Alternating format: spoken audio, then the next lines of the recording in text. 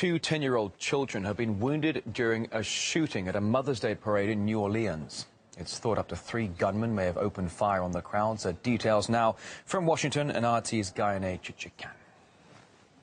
New Orleans was celebrating Mother's Day with over 300 people participating in a parade. Police say 3 individuals are believed to be responsible for starting a shootout. Up to 4 of the wounded, though, are believed to be in critical condition. Another public event, another tragedy. There's a manhunt underway for the 3 suspects who police believe have managed to escape.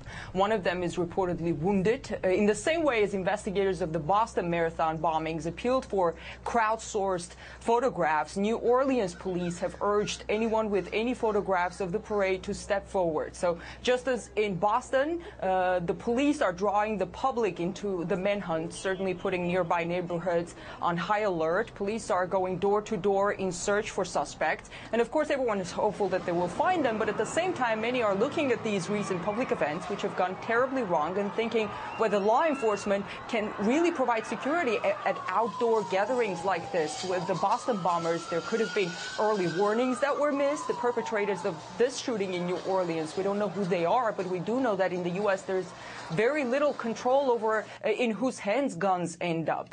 Guns are freely sold at gun shows and online, and all of this makes people nervous about their safety at public events, naturally. RT's Guuns CHIC-HAK-YAN reporting there from Washington. The FBI spokesperson has dismissed any allegations of terrorism. But Charlie McGrath, the founder of Wide Awake News, says the Bureau shouldn't be quite so quick to jump to conclusions. It's obviously way too early, and I don't know how much faith that I would have in our FBI, and that might shock some people, but they seem to, they had indications of what was going on in Boston.